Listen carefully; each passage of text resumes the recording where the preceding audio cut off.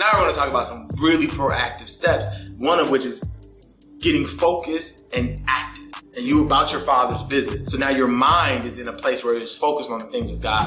That is a muscle that has to be built. Yes. And when you're focused on that, when you're meditating on that, when the thought of perversion or something like that comes, it's like, I'm focusing on this. Like, It's an offense. It's yelling.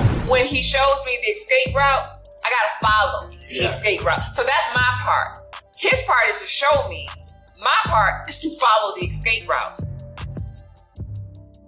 Hi. Welcome back, Gather family, to another Gather Talks. Today we are on part 7C on this series that we are doing on Let's Talk About Sex. Now, part 7A and 7B, which if you have not seen yet, go back. And even more, if you haven't seen up to part 7, go and watch part 1. Part 7A and part 7B, we talked about practical ways to avoid sin as an unmarried person. To avoid sexual sin and our sexual desires as an unmarried person. So on the first 7A, we talked about self-discipline, how that only comes through the Holy Spirit, and how we need to use the Holy Spirit in order to develop and bear that fruit of the Spirit.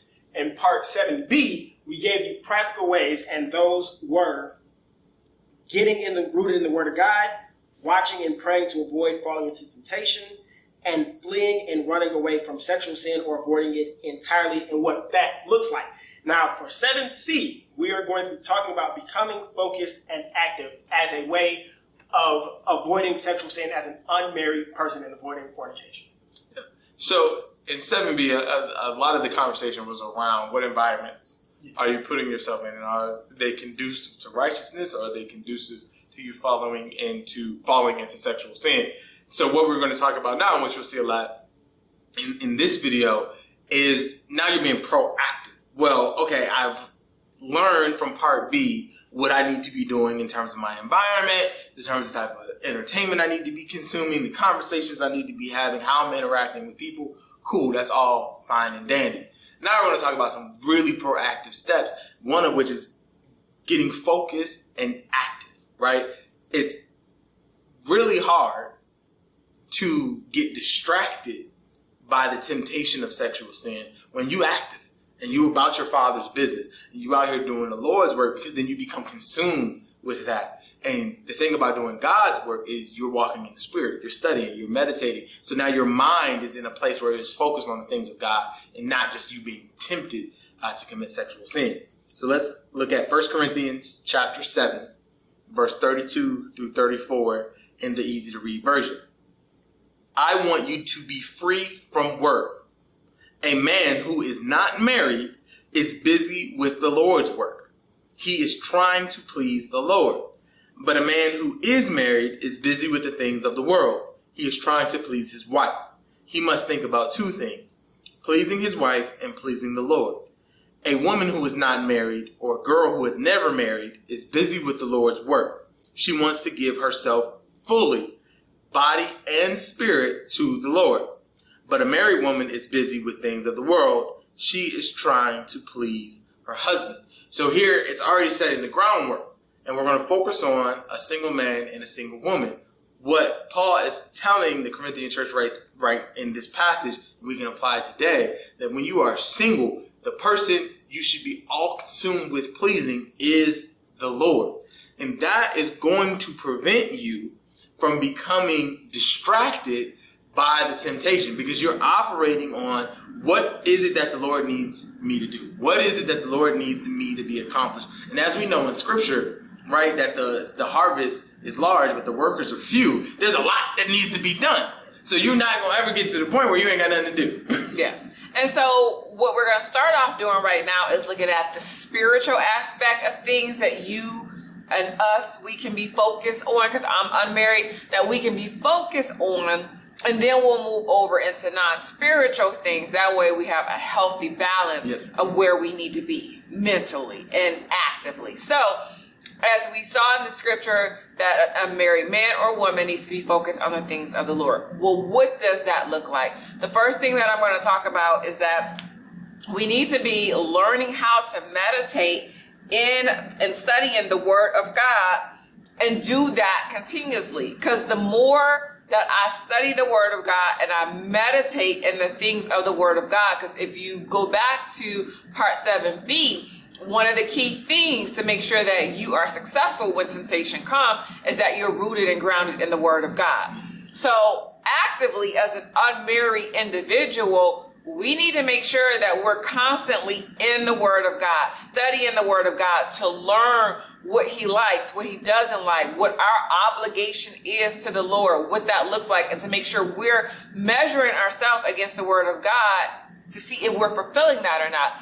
And as you study that Word of God daily, it talks about how in order for us to be successful, we should be meditating in the Word of God day and night. So I need to become, and we need to become, as unmarried individuals, we need to become students of the Word of God and people who meditate in the Word, because if we constantly have something about God's Word going in our mind, it causes our mind to be filled with the things of God, the presence of God, the power of God, instead of it just being empty and void and being a workshop for the devil to now start putting ideas and thoughts in our head that are not pleasing to God and that will lead to sexual temptations and falling sexually. Yeah.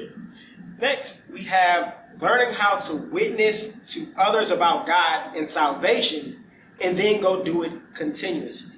So when you're talking about God, it's reminding yourself of how good God has been and how He manifested Himself in flesh. He lived the righteous lifestyle. He, as Jesus, He died on the cross. He shed blood. He was dead for 3 days, rose on the third day, and how remission of sin and repentance of sin is available through Jesus Christ. When you're telling people about that, you're constantly putting in your mind how God loves you, how God gave His only begotten Son so that anyone who believes in Him have eternal life.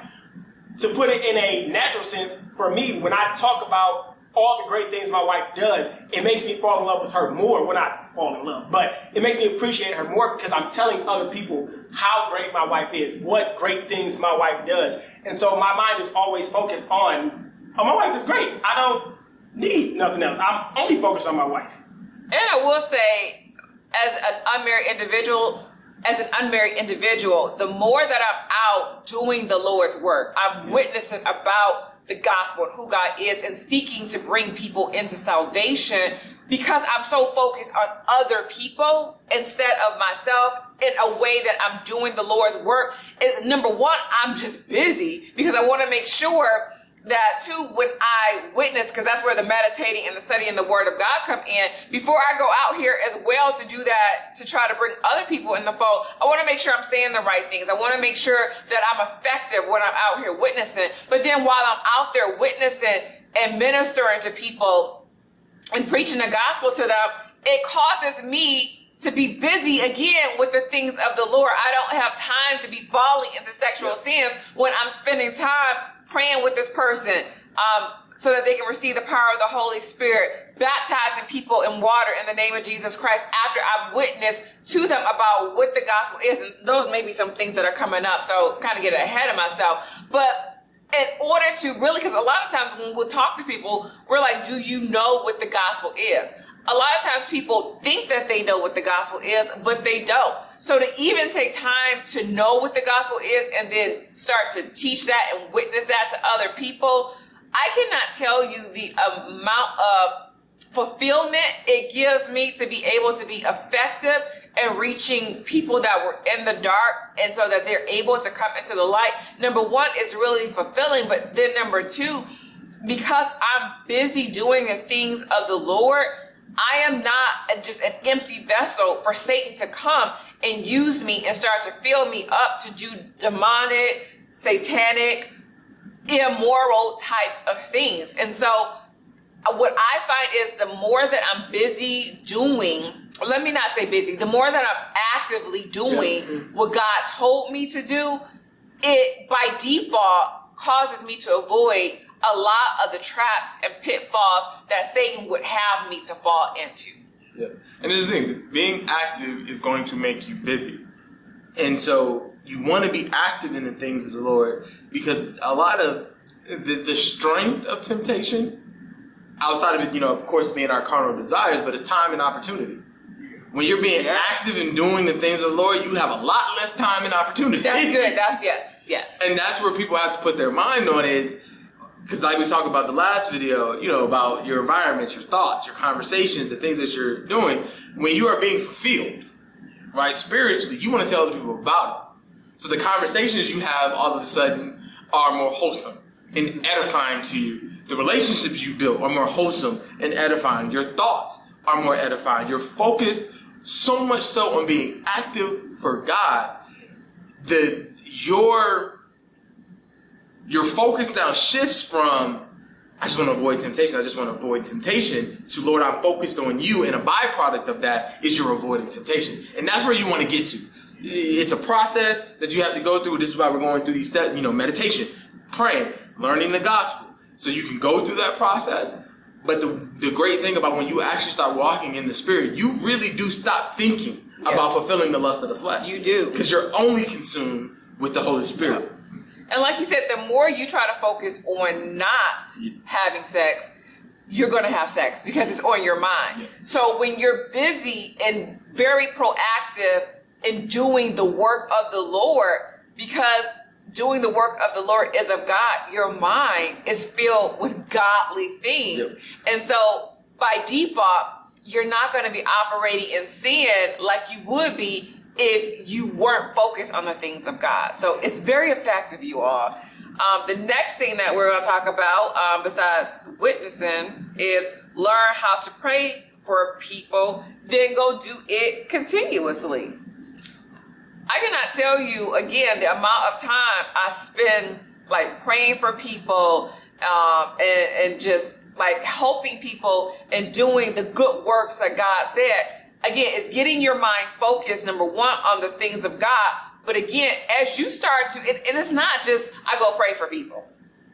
As you start to deal with people, they're going to open up to you. Yeah. They're going to start to tell you about their struggles, questions that they have. So the more, and it's all leading you into revealing God more to them. Yeah. So the more you have these interactions with people in the world that are looking for just to know God, a touch from God, or they're in darkness and they're looking to come out of light, that amount of those encounters, that's where I want to put it. These type of divine encounters, again, it fills your day, it fills your mind, it fills your life with more and more of God.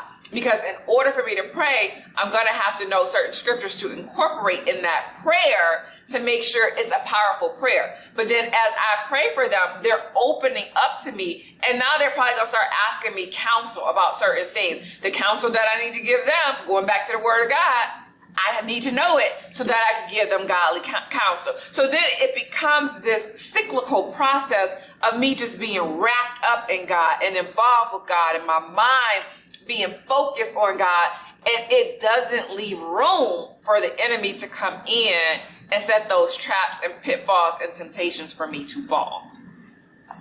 Next, we have learn how to baptize people in water in the name of Jesus, then go do it continuously. Number one, I want to first, because all these have at the end, go do it continuously. It's not just a one-off. It's I am constantly, continuously, without ceasing, unless I'm trying to get sleep. Like, I'm doing this, so I'm always about God's business. Yes. So, and it's like we said, like, to learn how to baptize people in water in the name of Jesus, there's a proper way to baptize people. Some people may think it's just sprinkle water, or I pour a cup of water on your head and you're baptized. No. I first have to understand, why is baptism important? What does baptism mean? Why is it important for baptism in Jesus' name? Like the Greek word for baptism being made clean with water and immersed in water.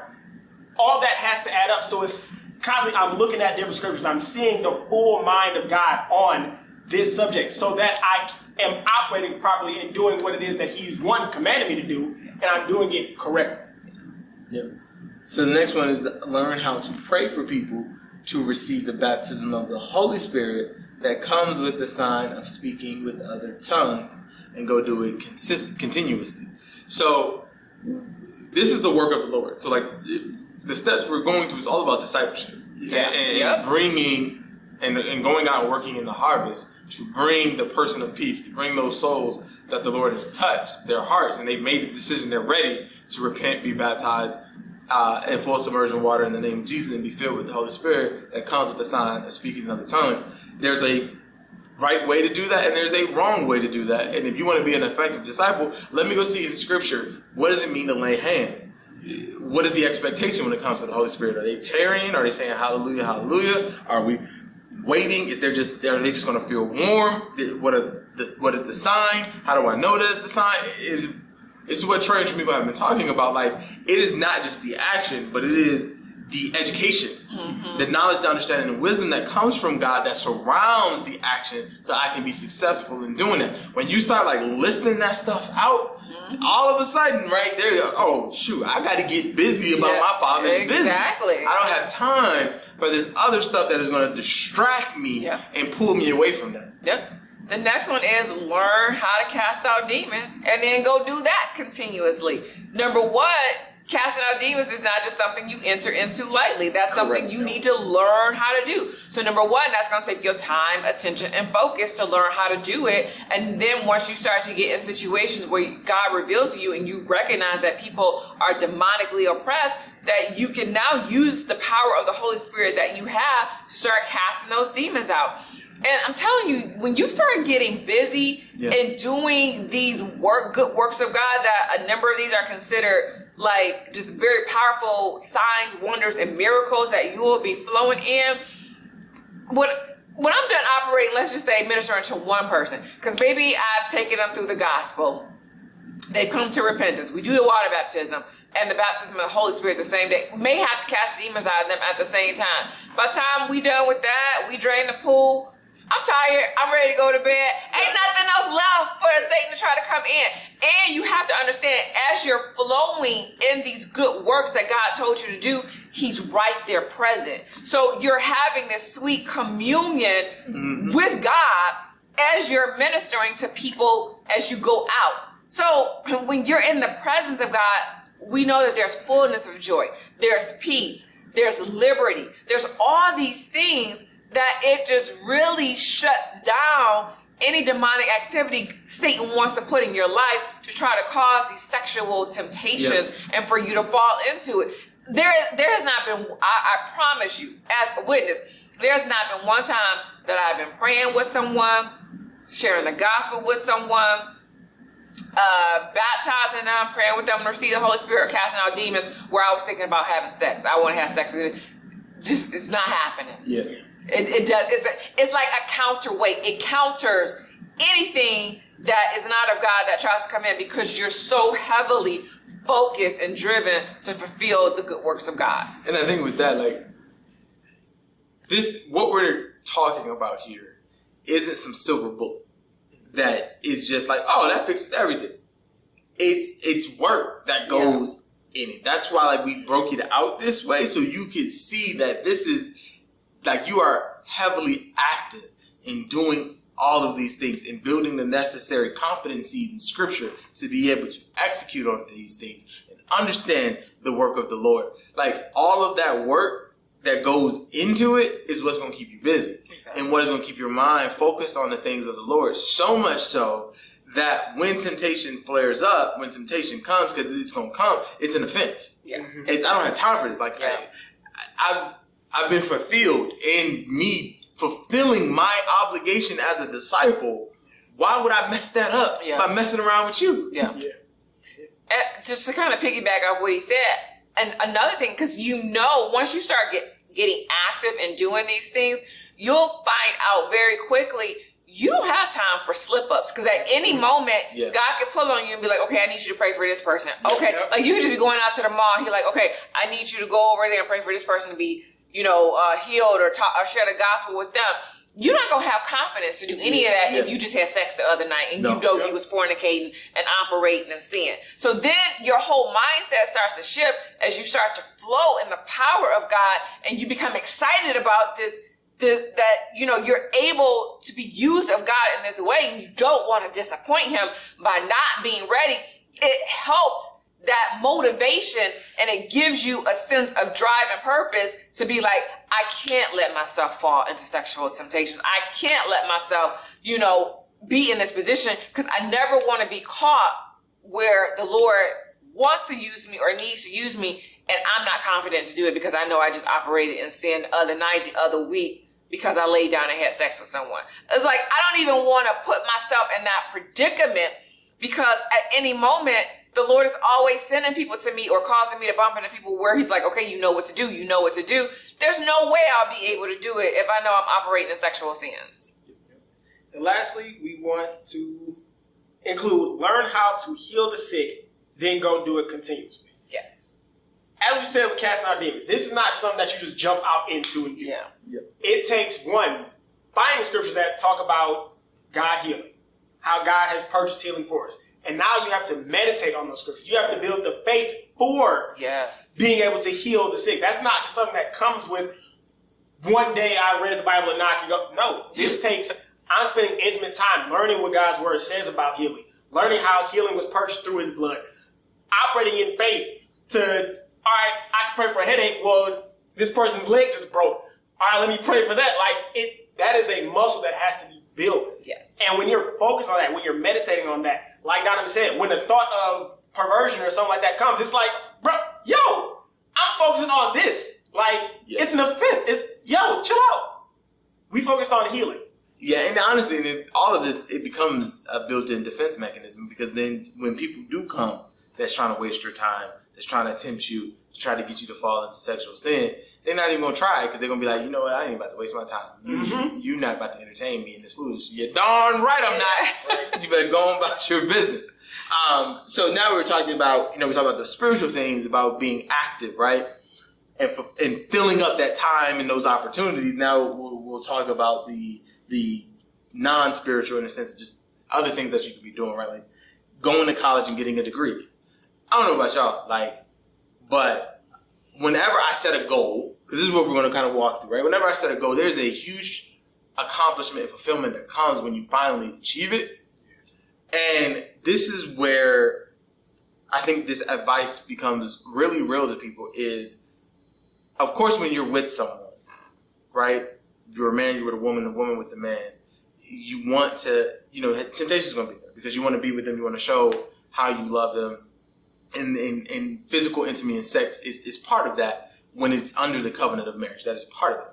But there's also a side of just validation that people use sex for, right? Like there's an insecurity, there's a gap, there's a hole, there's something that ain't right that you're using sex to try to fulfill.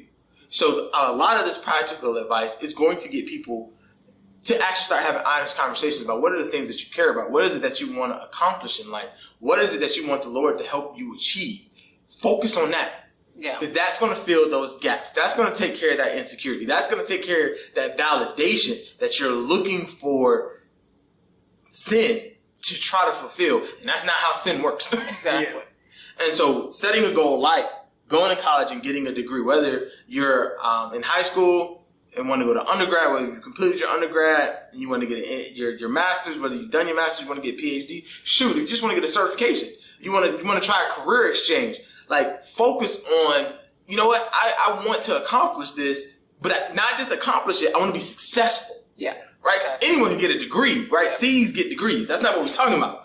I want to be successful. I actually want to comprehend and understand the material that I'm, investing my time and efforts to achieve, whatever the certification is. Yeah. So continuing in that same vein of non-spiritual things that you can do, we're talking about setting goals and accomplishing them. Another goal you can set is, hey, getting into a certain career path that you want. And again, not just getting into this certain career path, but being very successful. I know in the career that I am in, it's not about I just go to work every single day. It's ever evolving. Things are ever changing. And I got to stay up on that. So I got to take trainings here and there and study different things to learn. We get new services and products that we can provide to our customers. I got to be up on that. So I got to study that when we come out with a new service or a new technology or something like that. So it's keeping me busy, right? It's keeping my mind, and most of life is mental. Yep. If Satan can get you mentally, that's how you fall. So if you keep yourself mentally focused on things that are like of value, noteworthy, positive, honorable, then it's a default so that he can't get you there. So again, talking about becoming successful in a certain career path, or trying to, maybe you want to switch careers and enter into a different career. Set some goals for yourself that you're trying to accomplish and actually go accomplish that. There are a number of people who are just out here wandering. They don't have no hope. They don't have no goals. They have nothing. And Satan is easily able to victimize them because they're not focused on anything. So, and this is the thing, right? Because like, talking about people who are single, who are unmarried, this is the time for you to be selfish. Yeah. So you're focused on the things of God, right? That is your unselfishness and doing your just duty and what you're called to do. But in terms of the non-spiritual thing, this is your time to be selfish. Pursue that career. Yep. Pursue that degree. Because you ain't got a spouse that you have to, by scripture, care about what they want and they need. You don't have children. By scripture is a requirement of marriage that you don't have to care about their needs and their wants. And, you know, ain't nothing wrong with that when you're single. I'm focused on me right now and bettering my position.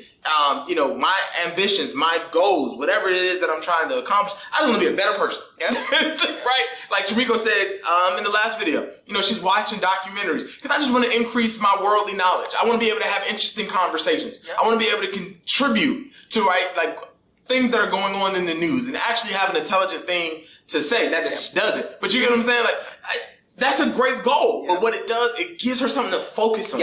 It gives me something to occupy the space between my ears, so I'm not just sitting here letting Satan beat up on me and with these carnal imaginations and all of this filth that the world is surrounded with, that now I'm just laying in. Which is what she said a lot of people do, is they don't get busy with doing something productive. Exactly. Staying in that same vein, we are going to go to volunteer work to better your community or the world. And I like how it specifies volunteer work to better your community or the world. Because some people just do volunteer work to fill a quota. Because they got, you know, court mandated responsibilities. No, you are willingly volunteering your time to better the world or your community. I'll put it like that. If I'm building a house for like Habitat for Humanities, I'm sorry, building a house takes so much mental capacity. I can't think about sex during that time. I'm not thinking about what I'm about to do with this person. No, I'm trying to build a house. I'm trying to make sure the foundation's right. I'm trying to make sure these people are getting fed. I'm trying to make sure that I'm doing something productive with my time because, as we say, an idle mind is the devil's playground. Like, if I'm not doing nothing, if I'm just twiddling my hands, all right, Satan must be like, oh, it's easy to pick him off. Like, so when I'm volunteering, when I'm helping other people, it's fulfilling to me, because I'm making a difference in another area. And this is the thing, right? Like what we were talking about in part B is we're trying not to say like these are all the things that you can't do if you want to avoid temptation. But this is how you fill those gaps, right? It's so much easier to date when it's like, you know what, I got this volunteer event that we can go to on Saturday, right? Ain't nobody gonna be thinking about having sex when you're volunteering, right? Oh, you know what? I got this presentation that I'm trying to prepare for class. You mind if I like practice with you and you give me some tips and some pointers and what you see? Like now all of a sudden you have things to do. You have things to talk about that have nothing to do with sex. And that's where a lot of single people, myself included when I was single, that's where we kind of fall through the gaps, is we ain't got nothing to talk about but sex. We ain't got nothing to do but date and do activities that put us in a position of wanting to have sex. You know, movie night, date night. We ain't doing nothing productive. We're not having no productive conversations. We ain't read nothing interesting, watched nothing interesting. We not doing nothing with our time outside of just going to work, punching the clock, looking to get the paycheck. So there's so many things that you can't talk about. But when you are living a fulfilled life because you're being active about God's work and being active in your life to be as productive as possible, all of a sudden now you got a lot to talk about. You have a lot of other things to do that have nothing to do with sex. So the last one we have here is developing a hobby and pour your time and passion into it, i.e., you know, gardening, making videos for social media, photography, learning a new language, Trey talking about building a house, right? Like maybe you want to start learning how to be more handy in your own home. There's so many things out here to learn, and YouTube is free. Yes. There really are so many like just quirky skills and hobbies. Just go try something. Yeah. And this is my struggle. Is because oftentimes when we have this conversation with people and we're saying like, it always points to, well, what do I have to do then if I can't watch, sexually explicit movies, sexually explicit TV shows, listen to sexually explicit videos, go to sexually explicit places? What is there left for me to do? And it pisses me off because I'm just like, there's so much. Exactly. Like, are you in prison? Like, there are so many things to learn. There's so many other things to do, but you just got to get out of your comfort zone of watching TV and listening into music. Yeah. Read a book. Learn how to sew. Learn a new language, right? Learn about a different culture. Exactly. Go to the gym. Work out. Learn how to ride a bike, how to roller skate. There's so many different hobbies that take time that can just occupy that space so you're not sitting idle. And you just gotta stop being lazy. And I will say, just to give a testimony, as an unmarried person, 2 hobbies that I have. One is gardening and the other is video production. So both of those take up so much of my time. And this is in addition to me having my career and doing ministry, okay? So the gardening, that takes up, and it's so fulfilling because when you're dealing with something that's living and alive, hey, maybe this worked out and it flourished, okay? This didn't work out, it died. What do I need to do to get it better? And I like to make things beautiful. And so the gardening I do is with flowers and plants and trees. And so it's very fulfilling because not only are these living like plants and flowers and things, but it's also beautifying. So God can help me in using creativity of, okay, this year I want to plant it to look like this and have these colors. And I get excited about it because it's something that I look forward to. We're going into, while this is recording, it's still summer, but we're going into autumn, and I'm already starting to plan for next spring, like what I can do and how I want it to go. Again, it's causing me to use my mind and my creativity so that I'm just not void and blank up there. But then also when it comes to video production, I handle a lot of that for this ministry. So we do vlogs and we're doing this gather talks. I do Word Wednesdays and I have to sit down after I get all the video and edit that. I could sit down and edit one thing for like 4 or 5 hours and I'm still not done with it. I gotta spend another 4 or 5 hours the next day and kind of do cleanup or finalize it, cut the commercials. I am so occupied that I don't have time to be sitting around thinking about sex. But when the sex thoughts do come, when, maybe it's a slow day or a slow week and I had nothing to do, it's like, oh, Trimiko, you better get busy and get your mind on something because he's right there waiting to creep in. So these are some effective things that you can do. And we're not saying like, just go out and start doing stuff. Just sort of say, but what we are saying is get out of your comfort zone and go try something. Yeah. Because Trimiko didn't start off as a gardener. I did not. She bought a house and was like, all right, I got this yard. Let me do something with this yard, right? Like it's to try stuff. You may decide like, you know what? I tried to do some gardening that ain't actually for me, but I did find out that I actually do like sewing, or I do like learning other languages, whatever. Just go out and try something. Or cooking, yeah. Like it's so many things that you can do, and I know what the question is going to have. Well, if I'm doing all that, I do desire to be married. I do desire to be in a relationship. Where does that come into place?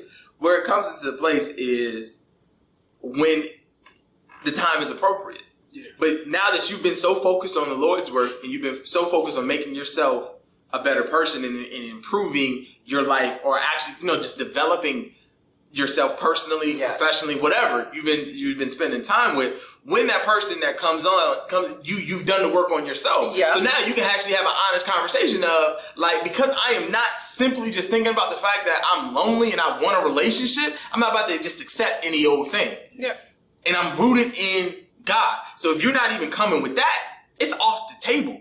But what you'll see, a lot of people who've only been focused on, I want to be in a relationship, I want to be with someone, I'm alone, and I don't like that, they'll accept anything. Yeah. and that anything leads them into sexual sin. And I will say this, while we're unmarried, because I'm going to say we, because I'm a part of that, when you get busy, number one, doing the things of God and making yourself better spiritually, but then also when it comes to setting goals and hobbies and fulfilling that, you're going into, if you meet someone in marriage, where you have something to offer. Because I can't tell you the amount of people that want to be hooked up in relationships, but they're not coming with nothing of advantage that they can offer the other person. It shouldn't just be, we get together and you just do everything for me.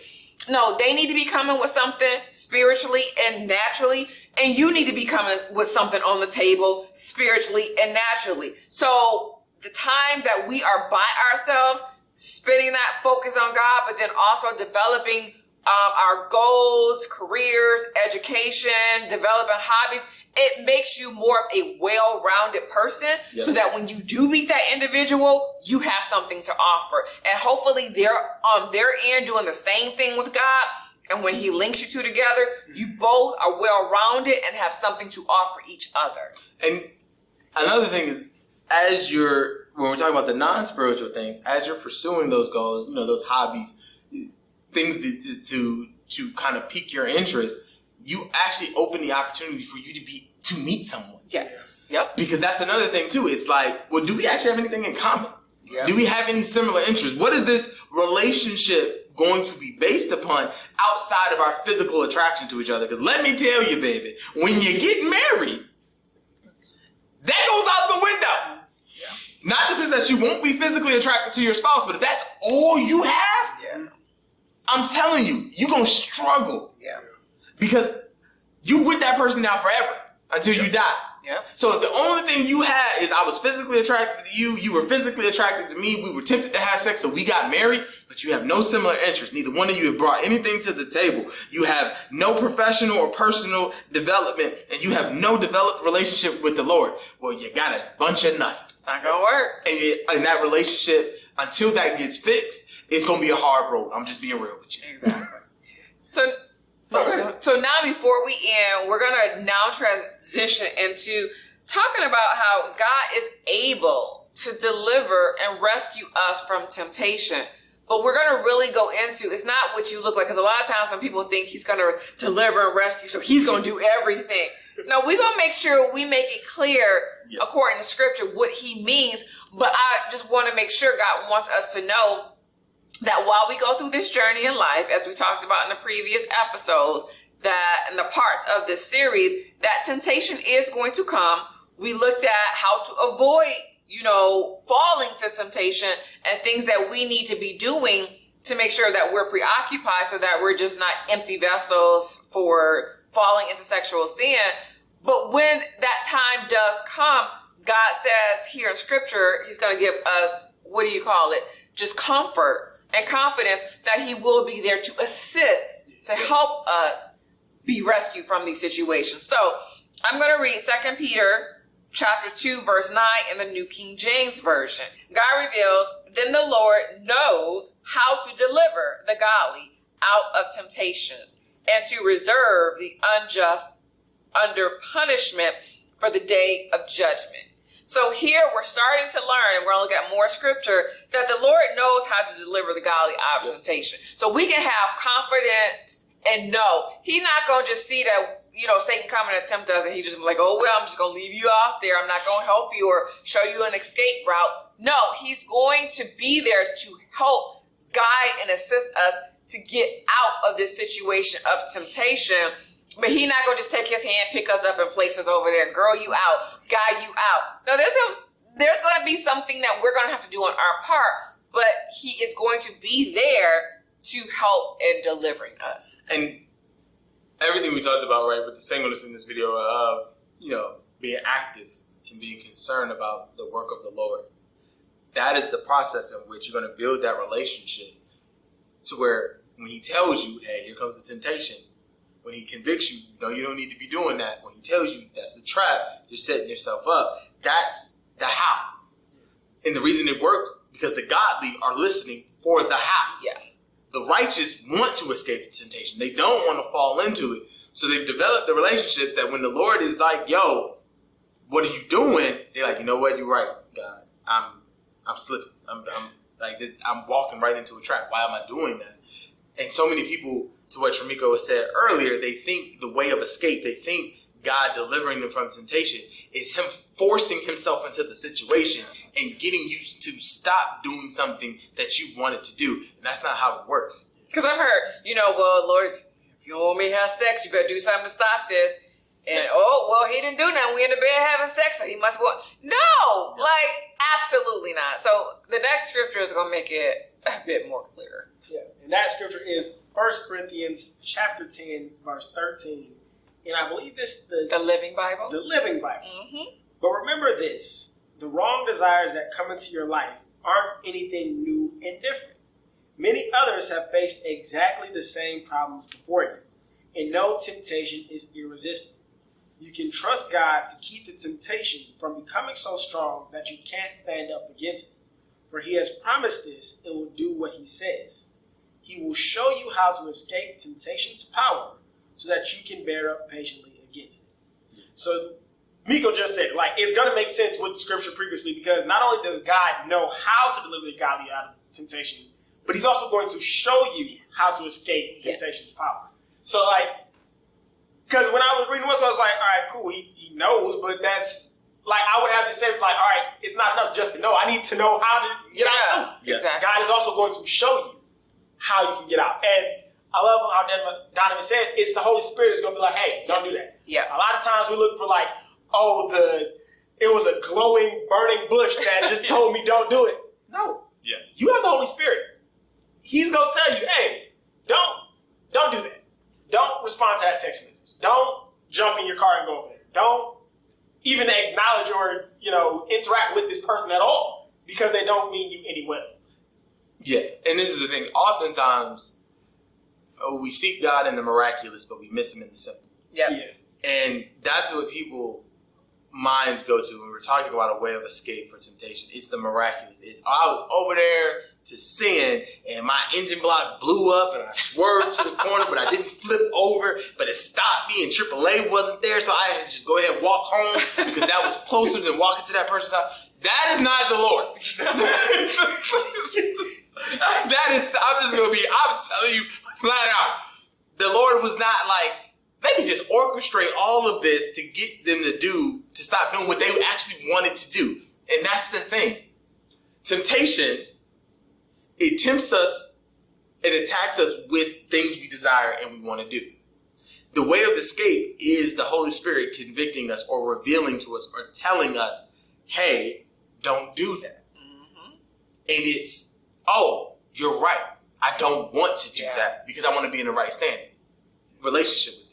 But when you want to do it, the Lord is even conviction, hey, what are you doing? You want to do it? It don't matter what miraculously happens.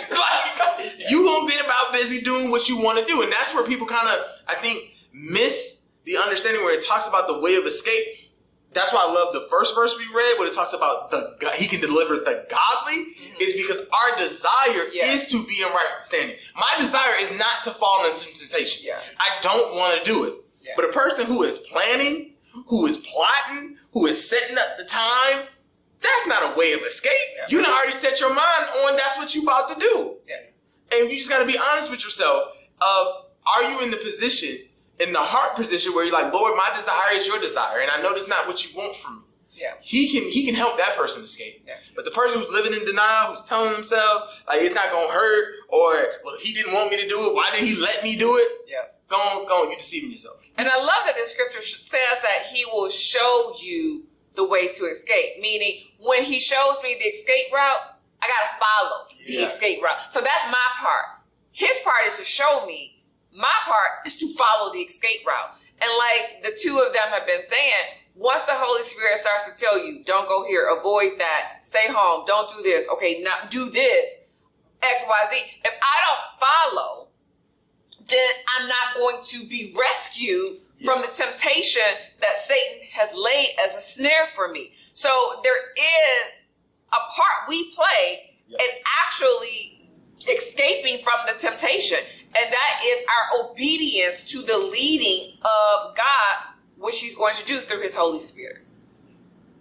So now let's go into the next verse. This will be our last verse before we wrap up. So we're talking about the blessed is the person that endures and overcomes temptation, right? And that blessing is that they will spend eternity with God, because we know that the person that's going to see salvation is he who endures. And to endure means you've got to overcome temptation. So in James chapter 1, verse 12, we're going to read this in the easy to read version. Great blessings belong to those who are tempted and remain faithful. After they have proved their faith, God will give them the reward of eternal life. God promised this to all people who love him. So temptation is an inevitability. It is a reality that we all will face. But not everyone will make the decision to remain faithful once tempted. And that's everything that we talked about in building up to this point. It's really about, as a single person, building the endurance and the practical tips to make sure that your environment is right, your thoughts are right, you're, filling up your time, your opportunity, the mental space. All of it is to set yourself up for success, to be able to endure. When temptation shows up, I am so rooted and grounded in the Word of God, and I have been so active in spiritual development and being about the work of my Father, and also that I actually have hobbies, I have interests, I have a career that I'm focused on, I have ambitions, I have goals that I want to accomplish. That is what's going to help you endure when the temptation comes, because you're not going to fall for the okie doke. You're not going to waste your time, and this is the big thing. You're not going to be naive and deceive yourself like, oh, I'm strong enough to overcome this. Oh, this is not what it is. Oh, this makes sense for me to go travel with this person who I love and I'm sexually attracted to into this hotel room where we don't know nobody, ain't nothing going to happen. No, you're going to start thinking about those things through the eyes of God and being like, that's a trap. Then I see it for what it is. And I want to just say real quickly in this episode, because we stated it in another episode, but when it talks about after they have proved their faith, God is not the one that tempts us with evil. We saw in another episode, and I'll put the scripture down here in this episode, that temptation, of course, we know comes when we desire something, but temptation comes from Satan when it's something evil, when it's something trying to get us to go contrary to the word of God. God doesn't trick us into going contrary to his word. His desire is for us to follow his word. So when we're tempted to have sex, which is something that's contrary to what we should be doing as unmarried people, that is Satan tempting. But after we have proved ourselves through faith, what that's talking about is that faith, it comes by hearing God's word. That's what you're doing when you watch these gather talks. Yeah. The way that we exercise faith is putting corresponding actions to the word. So we learned in part 7 that we are to flee. It was either A or B. I think it was B. That we are to flee. It was B. That we are to flee fornication. So I got to avoid it at all costs. So I need to do, and we gave you a lot of practical examples of what to do. So that's me putting my faith into action. So even though Satan is coming to tempt me to have sex, I know the word of God tells me not to operate in fornication and for me to flee it. Therefore, according to my faith, I'm going to flee sexual temptation whenever it comes my way. And what's the reward for me? What's the purpose? Because people are like, what am I getting out of this? The scripture, Donovan just showed you what you get out, eternal life. Yep. You don't get to burn in hell for all eternity or in the lake of fire, because you go to hell for a time being, then everybody gets dumped into the lake of fire. So the fact that we get to spend eternity with a God who loves us, who cares for us, we will never have worries, fears, we'll have peace and joy. That is the reward. So let that be your motivation. If you're looking like, as an actor, what's my motivation? Why should I be avoiding sex? So that you can receive eternal life. Yeah.